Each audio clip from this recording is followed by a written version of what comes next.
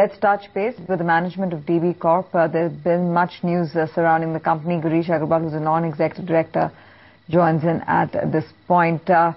Agarwal, first up, really, there are reports floating around regarding Z Group close to buying out your company from Diligent Media Corporation. Could you give us some color or clarification on the same? First of all, DB Corp doesn't hold DNA at all. That's holding by the promoters in their personal capacity. So yes, promoters have given the majority to Z, that's for sure. Okay, so just correct me if I'm wrong, but you have a minority stake in Diligent Media, and I believe you've gradually reduced your stake. How much do you hold right now? Sure. And is there a plan to get it down completely? We are still evaluating it. We do hold a minority stake, and going forward, that's the promoter's call to own that.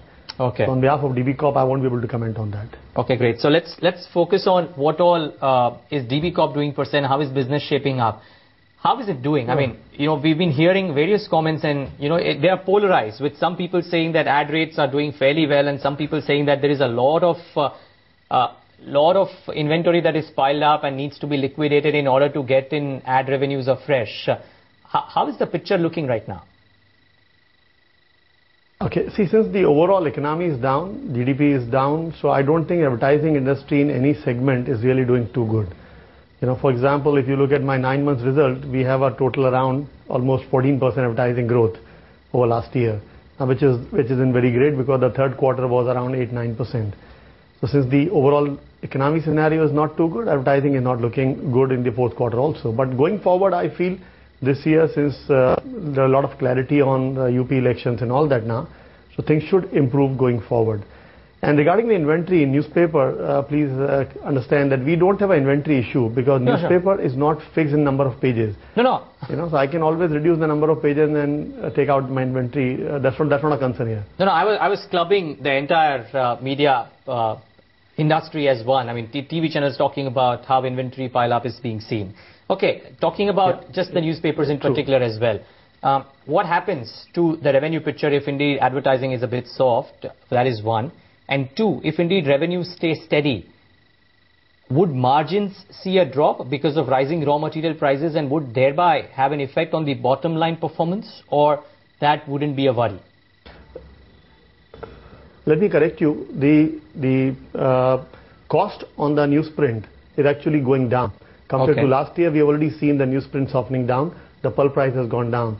So we are estimating that even if the revenue doesn't take a quantum jump next year, because cost is going to be softening, so there will be a certain improvement, certainly improvement on the overall bottom line. And you think that would that probably holds true for the whole of FY13? I mean, is this a temporary phenomenon? Can you give us some color on how the picture was maybe 6 months ago, and how has it been a gradual move, or is this a sporadic move which may again start reversing maybe a couple of months down the line?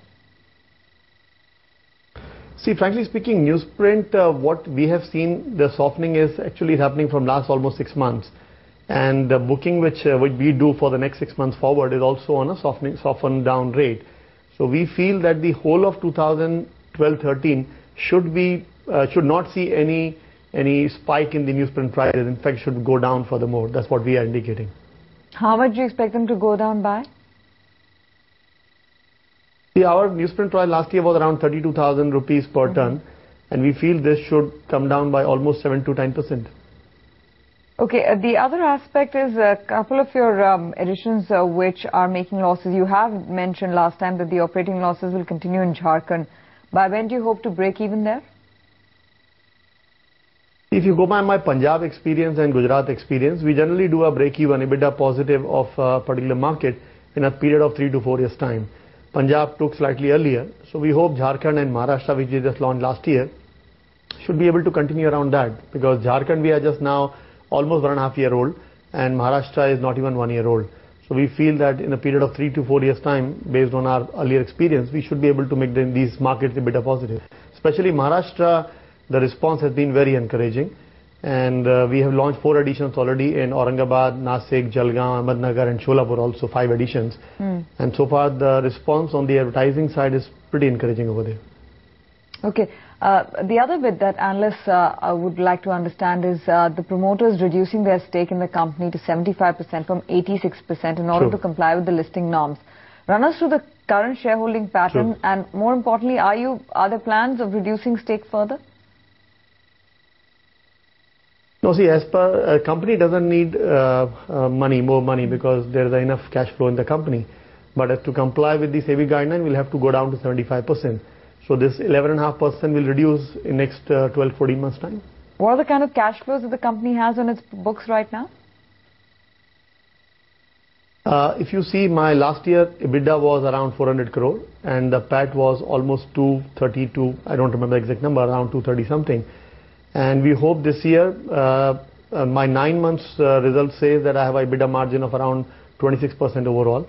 If I analyzed it, so company would have almost a cash EBIT, I'm showing the PAT of touching almost around 200 crore rupees.